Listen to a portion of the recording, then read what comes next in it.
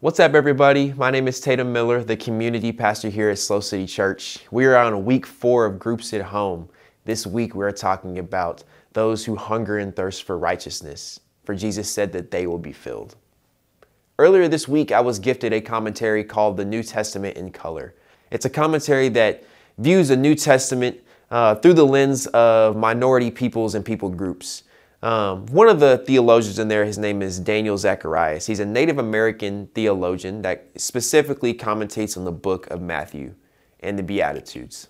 There was a quote in there that I found super interesting that relates exactly what we're talking about today in groups.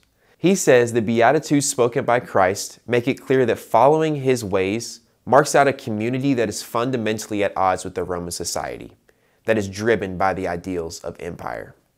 We have to think of Jesus as somebody that lived in a time of oppression. Jesus was somebody who also hungered and thirsted for righteousness. He also knew that the people he was talking to hungered and thirsted for the same thing. They were a people that were deeply connected to their ancestors, as we see in Matthew 1.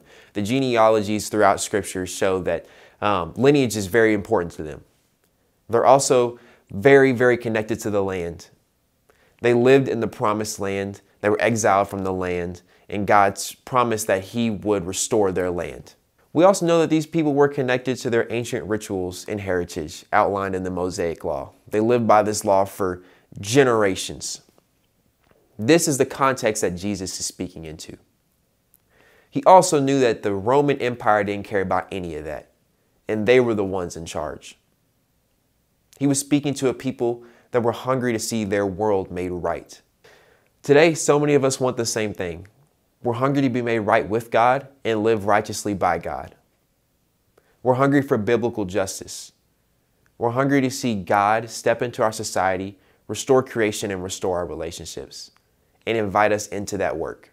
Ultimately, biblical justice and righteousness pushes us into shalom. Shalom is this Jewish concept that is not directly translated over into English, but it basically means to see the world made right.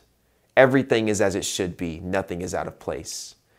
Peace, justice, righteousness are small bricks in this huge wall of shalom. Blessed are those who are hungry to see the world made right. Blessed are those who are hungry to be made right with their neighbors. Blessed are those who are hungry to be made right with God.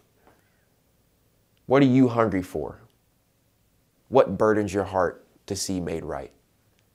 Jesus says that those who hunger and thirst for righteousness will be filled, but he also says that he is the bread of life.